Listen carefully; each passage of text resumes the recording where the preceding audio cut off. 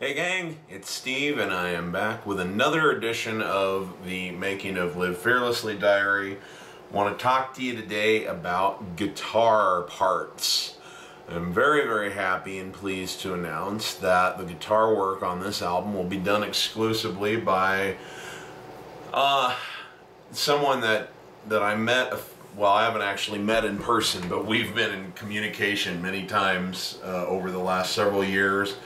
And is someone that I have looked up to since I was a little boy. His name is Chris Pinnock, and Chris Pinnock was the lead guitarist in Chicago from 1980 to 1980, early 86.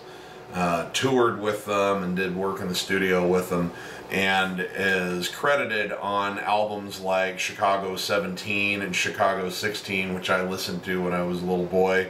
I was born in 1977. Chicago 16 came out in 1982, and it had songs like, here, I'll play it loud enough so you can hear it.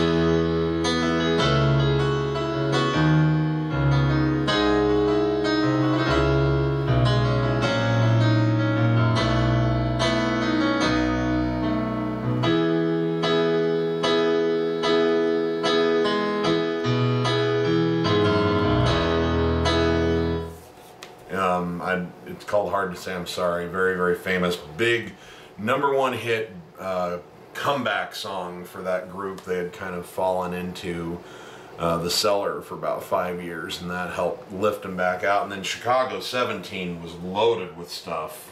You're the Inspiration.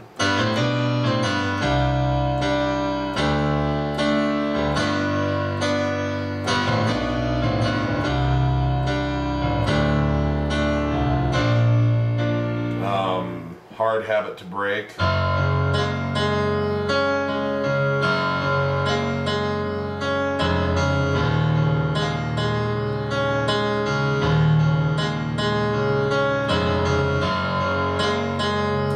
And oh gosh, one of my favorites was a song called Stay the Night.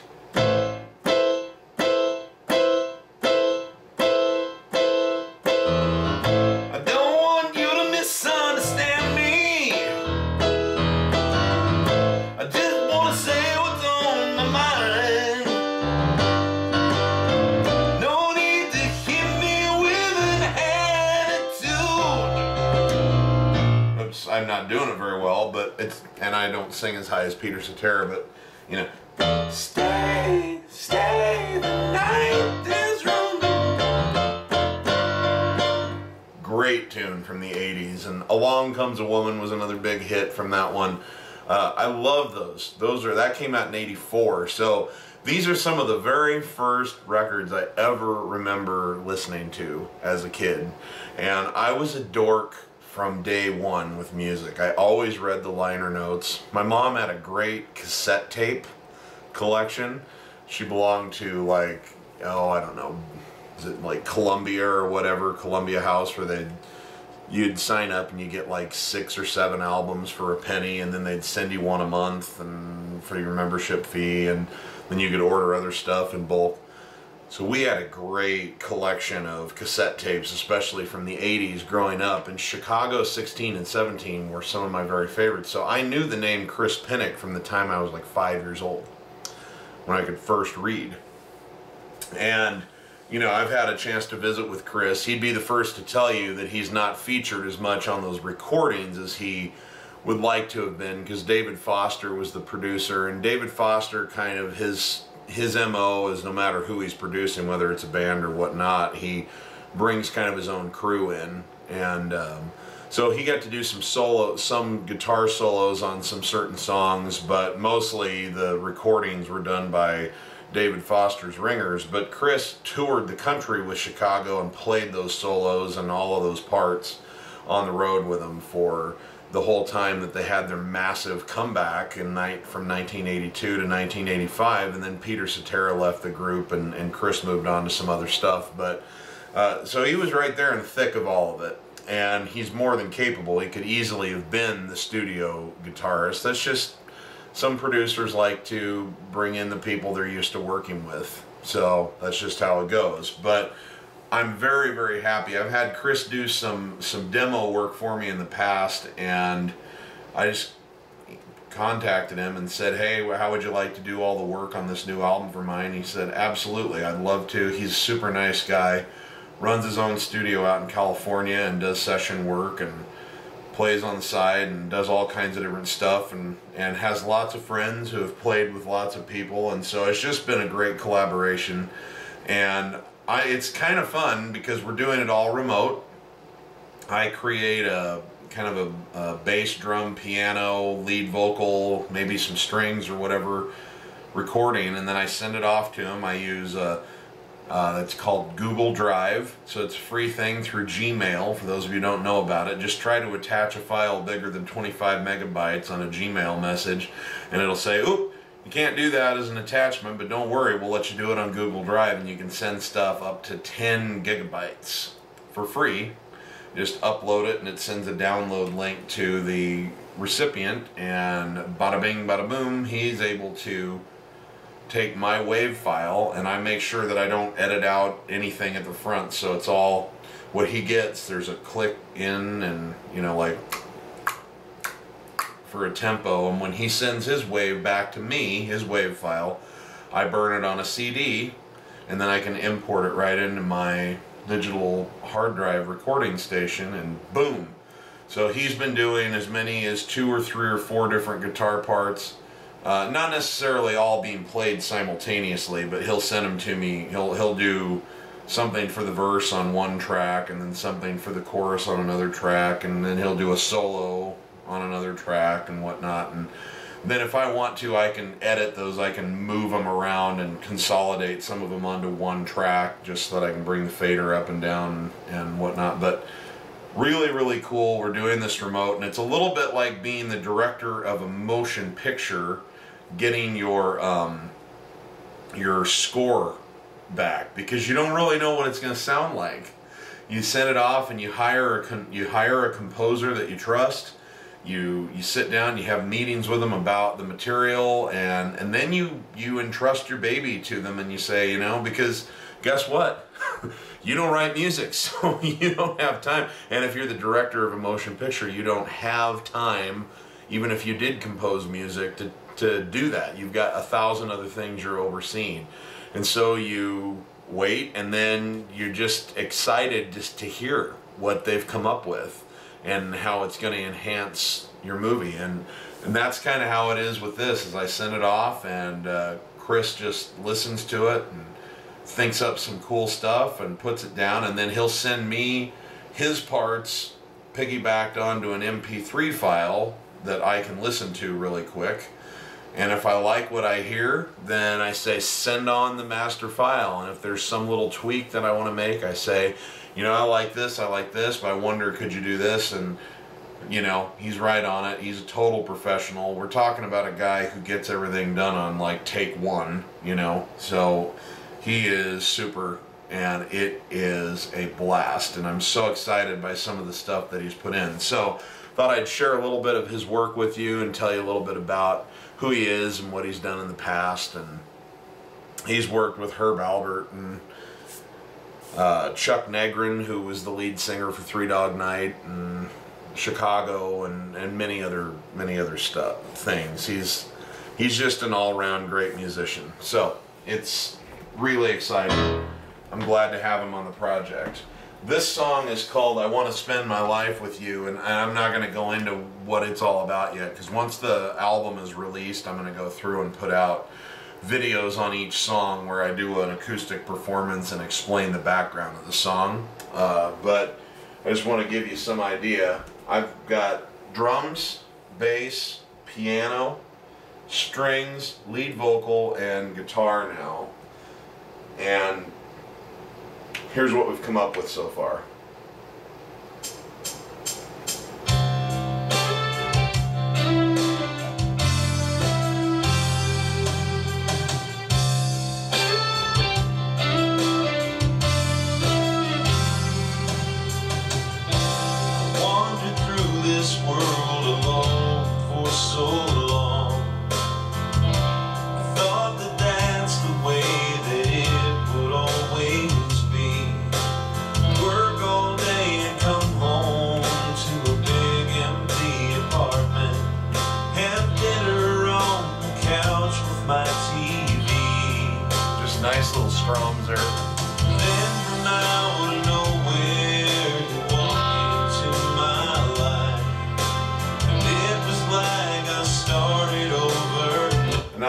because here's the thing. Chris is a world-class player, so he could be like going all over the place.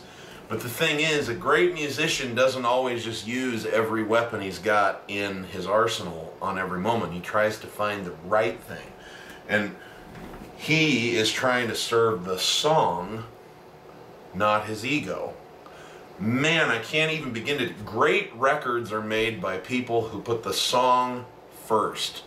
Every time. That's what makes a great record. Not your ego, the song.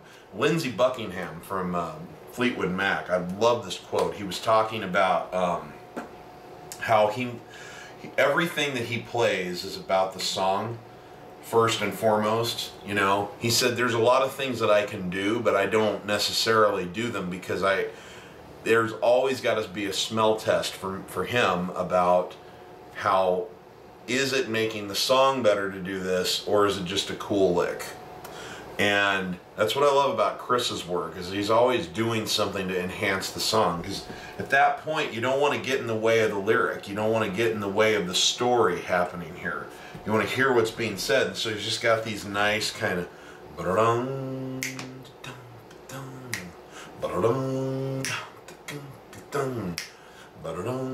I mean, you know, it's genius in its simplicity.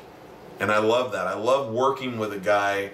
I love working with anybody who has the prowess to do all kinds of things, but the state of mind to dial it back when it needs to be dialed back. That's when you know you're really working with a great musician. It isn't about what you can do.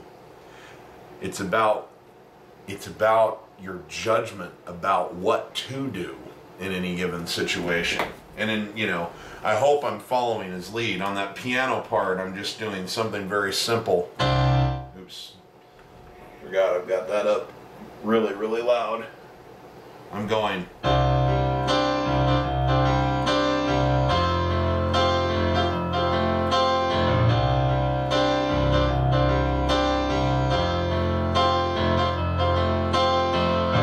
Because again, we're trying to create an effect where the backing track kind of floats along and the focus is front and center, not so much on my vocal for the vocal, but you want to hear what's being said.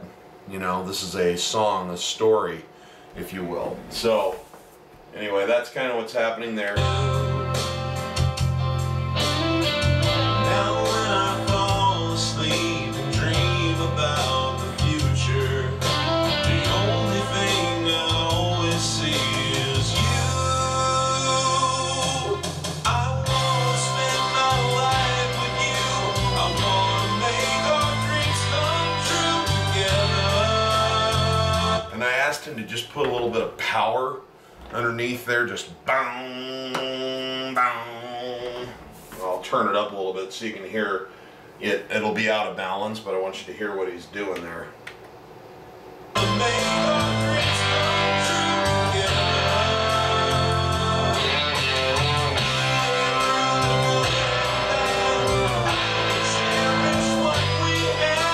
And the reason I wanted that is that, to me, this song, it's like, I didn't write it necessarily to be an 80s power ballad, but it's like, it kind of is. It kind of belongs on an REO Speedwagon or a Journey or a, you know, Chicago 17. The only thing I didn't do to complete the circle is I didn't do it on this voice. I didn't play.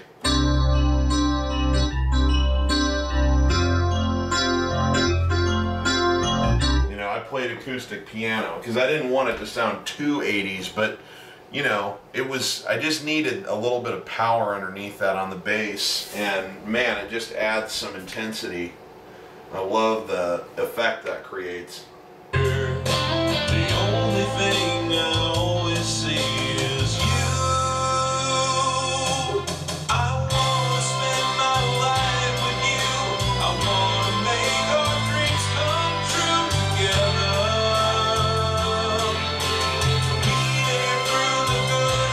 Sorry, see, I can't even sit down. I get so excited.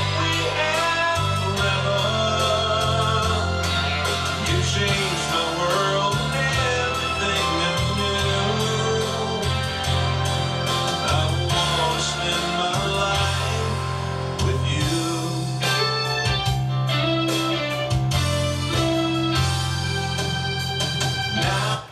got him doubling that. I've got that little string line happening.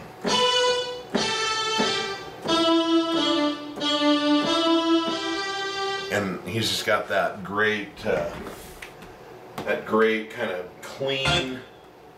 It's not really distorted. It's kind of a nice, clean rock tone.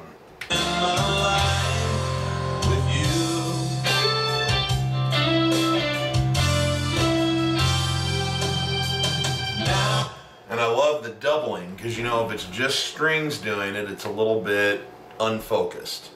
If it's just guitar doing it, it gets a little bit harsh for the tune, but the two together, you get that little bit of edge and that softness over there, and it balances out into this great timbre. It's just, oh, I can't even tell you how excited I am, and everything that he sent me. He sent me, I've got work now from him on, he sent me 2 new ones, and then I'm using work that he already did for me a few years ago on 3 other songs that's just fabulous. And I'm going to send him 2 more to work on next week, and a couple more the week after that, and we'll be pretty close to being done. I think that'll actually wrap the entire project, but man, it's cool. It is so cool.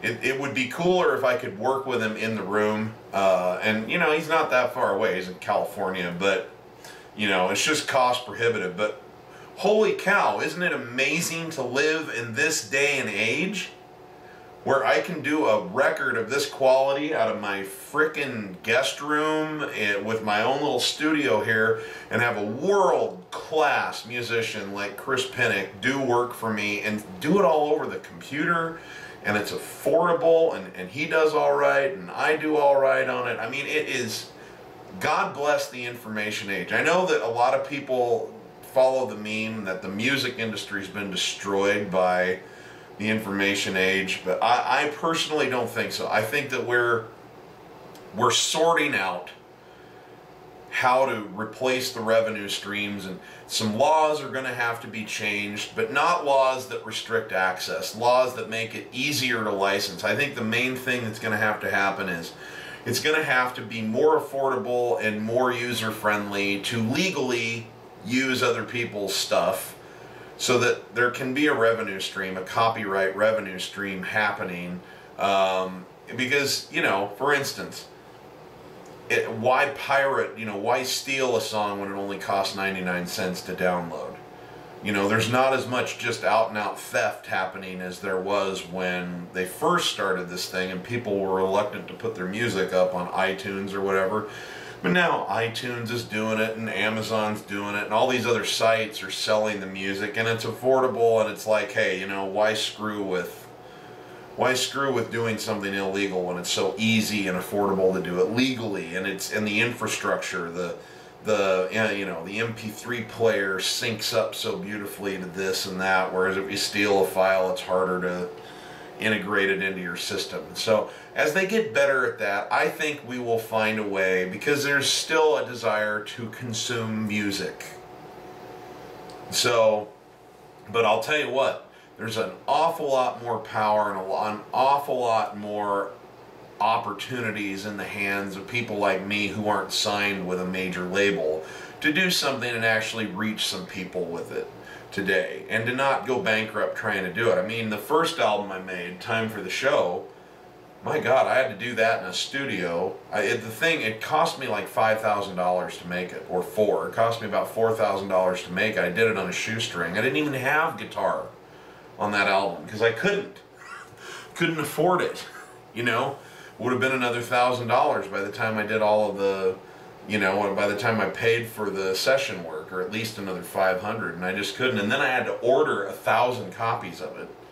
You know, I mean, it was just very, very cost prohibitive to do that, and there was no way for me at the time to really recoup my money, let alone turn a profit on it. But on this, now that I've got a global audience, albeit not as big as I'd like it to be, but I can put this stuff out digitally. It'll be there forever and available for people to buy, so I can make money on it for years to come. I never run out. I can use a print-on-demand source and get maybe 100 copies done physically.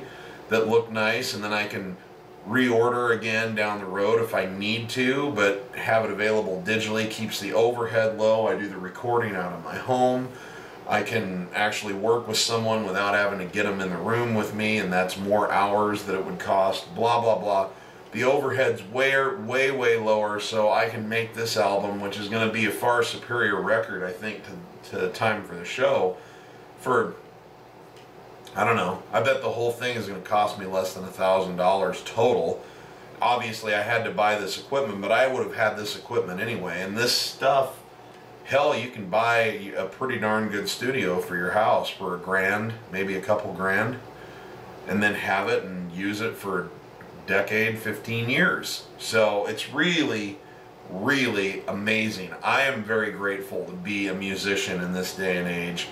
All the challenges that exist, I understand why people talk about it, but I think it's a real blessing to be a musician in this day and age. And I think the more people start focusing on what's wonderful about being a musician right now, and less about what's changed from, and I know you're saying, well, you're the one who wrote a song called Bring Back the 70s. Well, but I'm not actually saying that I want the 70s to be back. I'm just saying I really enjoyed the radio. I love the variety of music that was on the radio at that time, but I wouldn't trade the business environment of today for that, not by a long shot, because it was pretty hard to be independent back then.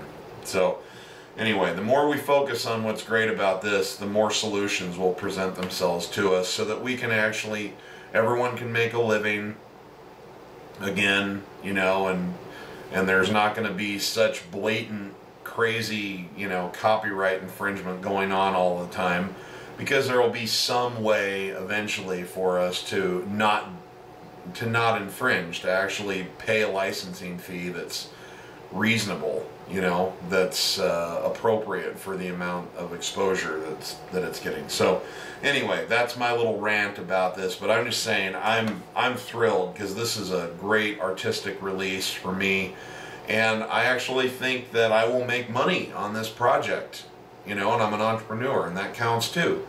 And that wouldn't necessarily be the case if it cost me $5,000 to do it. So I'm very excited. And I'm really excited to share Chris Pinnock's work with you, along with the songs that I've worked really hard on over these years. And it's coming together. It's really coming together. It's fun. So that's what I've been up to. I'll do a video here again in a few days probably about putting piano parts down, and talk a little bit about that, expose you to some bits and pieces of some other songs. Probably hear a few more of Chris's licks too. And then we're coming up pretty soon. It won't be that long before this album is done and released, and then I'll start breaking down each one of the songs for you and telling you about that, how I wrote it, and we'll do some performance videos of those and whatnot. It's going to be a lot of fun. So thank you for joining me on this journey. It's been fun to share what's going on as I do it, and I'll keep you posted. We'll talk a little bit about doing vocals and things too. So very cool. I will be in touch with you again soon. And remember, if you're not having fun when you're making music, you're doing it wrong. I'm Steve Lungrin, and I'll see you on the next one.